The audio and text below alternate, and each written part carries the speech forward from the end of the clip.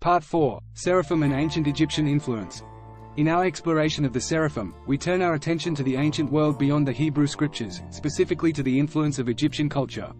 Here, we find the uraeus, the emblematic gold cobra, revered in Egyptian mythology and art.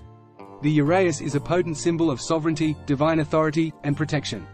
Its connection to the biblical seraphim offers a fascinating perspective on the interplay between different cultures and religious symbols. The uraeus stands as a guardian figure in Egyptian culture, often depicted on the crowns of pharaohs, symbolizing their divine right to rule. This imagery of a protective serpent resonates with the biblical depiction of seraphim.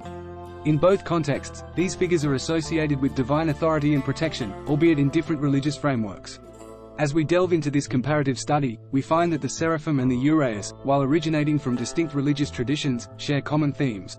Both are celestial or divine beings, associated with fire, protection, and a higher divine purpose.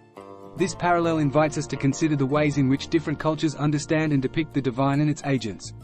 Furthermore, the evolution of the seraphim's depiction in biblical texts may have been influenced by neighboring cultures, including Egypt. The ancient Near East was a melting pot of cultures and religious ideas, and the exchange of these ideas could have shaped the Hebrew understanding of celestial beings.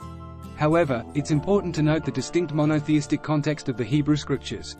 While the seraphim may share symbolic similarities with Egyptian figures like the uraeus, they are deeply rooted in the theology of Yahweh, the one God of Israel.